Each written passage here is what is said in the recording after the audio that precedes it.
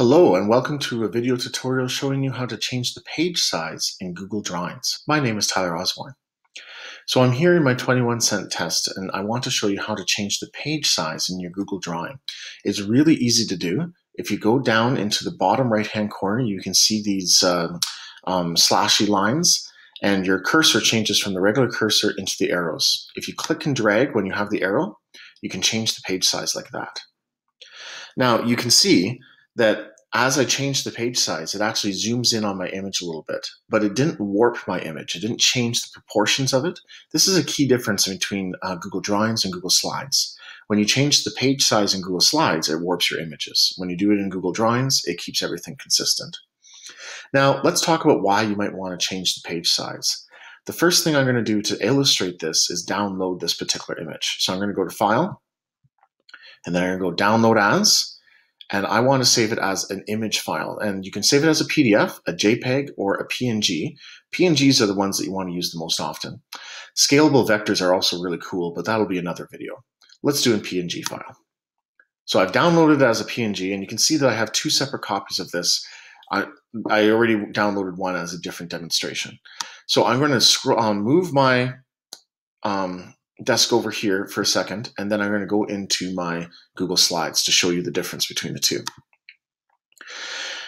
Now, in Google Slides, I also have a desk that I created, but when I click on the desk, you can see that each one of these pieces is a separate image, and I've just grouped them all together. What we've downloaded now is we've downloaded an asset, which is the Google image from Google Drawings. Now, I'm going to upload two versions of this desk that I had in Google Drawings. Well, I guess I have to do it separately. I'll do them one each. So there's one, and I'm going to do the other one.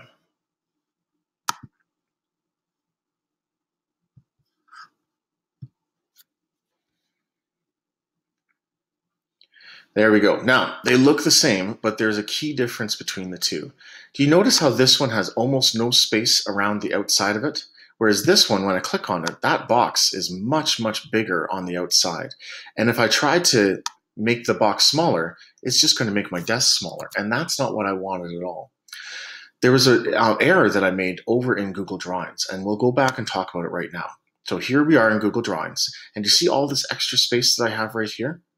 The reason that you want to change the page size in Google Drawings is to get it as small as possible around the assets that you're creating. What we are doing in Google Drawings is we are making little drawings that can be used in other programs. That is what an asset is, like that. In Google Slides is a publishing application. It uses assets to create publication pages. Google Drawings is where you're going to actually create the assets themselves. So I created this, I made my page so much smaller, and it's just around the icon, the desk that I created. Now when I import it into Google Slides, this is the one that has no extra space around it. This is the one that had all that extra space, and the problem is that I have a box that's much, much bigger than I need. So if I want the desk to be the same size, do you see how my box just covers everything? That's going to make it really hard and annoying to work with this particular image. So make sure that you make your page size smaller in Google Drawings, as small as you possibly can make it, so that when you're using the asset that you created in other applications like Slides or Docs, it's not annoying to work with. This is the one that you wanted. And that's all by changing the page size. Last thing I wanted to tell you about back in Google Drawings is this checkerboard background that I have right here. This checkerboard background means that it's transparent. We can change the background image. We can change the color behind us, behind this desk, but then it wouldn't be transparent. The advantage of having a transparent image is that you can layer them on top of other images and still see the other image behind it. There's not a white box that's blocking it in. An image that doesn't have any background to it, like this one, is called an alpha. So Google Drawings is a great place to create these high quality alphas and save them as assets for the rest of your publications. So over here is an alpha that I created recently.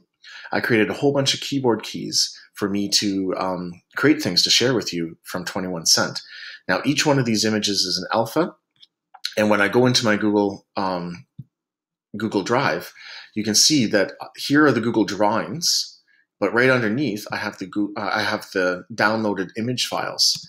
And when we look at them, they're just perfect. They come out just how I want them to be, and I can import them in any program that I want to use these assets. All right. Bit of a complicated video, but that's all you need to change. That's all you need to know about changing the page size in Google Drawings. Remember, you just use those slashy lines at the bottom right-hand corner, and then away you can go. Thanks for watching.